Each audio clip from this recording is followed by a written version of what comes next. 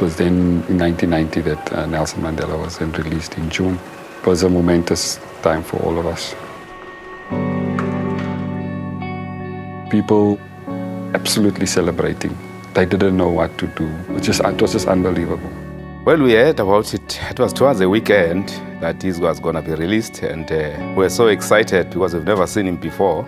So we were imagining how he looks like, how tall he is, how big he is. We only knew about his name.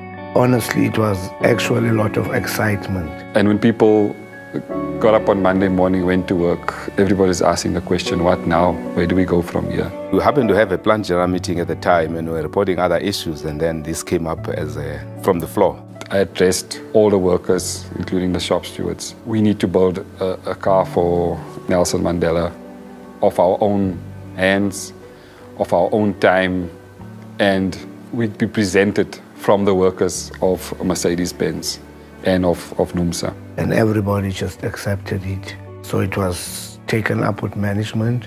When the shop stewards came back, they came back dancing and singing, and everybody stood up, and the shop stewards announced that management has accepted that we can build this car. Now it was a question of the how. Who's going to foot the bill? And they had to do all the calculations, and then they asked, what is going to be our contribution? And then the worker said, well, our contribution can be that we work 1 hour extra overtime, free of charge, so that we meet them halfway. Immediately, a plaque was made for this car. So everybody knew that this is the car. From station to station, there would be like a sort of official handover from the one area to the next. There was sort of like a ceremony. If they finish their part, they'll do the singing. And if you have to do your part, you have to do your part. After you finish your part, if you've got time to sing, then you do the singing. And that's the way it went right through.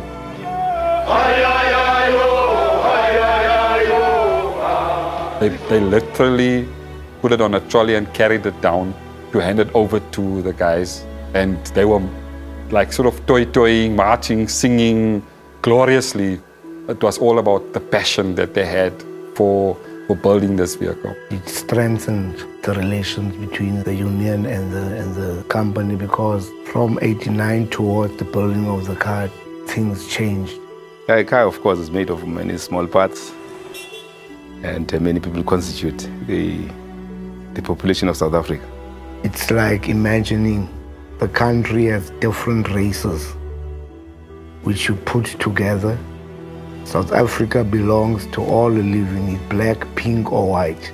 Like small parts of the unit that we've built were brought together by Madiba and are all moving forward today. They embraced the idea, they embraced Nelson Mandela's release, they embraced there would come change.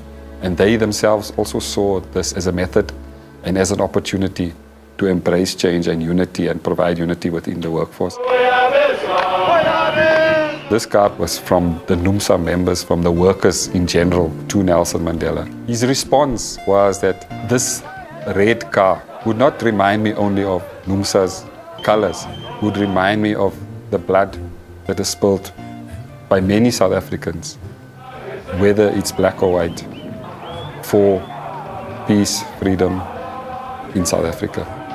On that special day, the workers of this company made a tremendous gesture that was convincing evidence that in South Africa there are many who are willing to work together and make sacrifices to build our nation.